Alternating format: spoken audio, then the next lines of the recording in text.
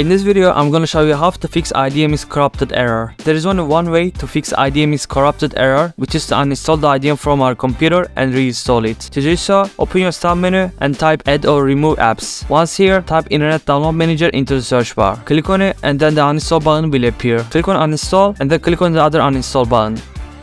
Make sure the full option is selected here and then click next. Once you click the finish button, IDM will be uninstalled from your computer. The next step is to restart your computer. If you don't restart your computer after uninstalling IDM, you will still get the same error when you install it. So just go ahead and restart your computer. After restarting your computer, go to internetdownloadmanager.com and click the download button right here. Click on the big green button and it will start downloading the exe file. When the file has been downloaded, just click on it. Now choose the language you want to continue with and then click OK. Click next. Make sure you accept the terms in the license agreement and then click next. Click next, next again, and then IDM will be installed. From now on, you won't receive the IDM is corrupted error. Like and subscribe if you found this video helpful.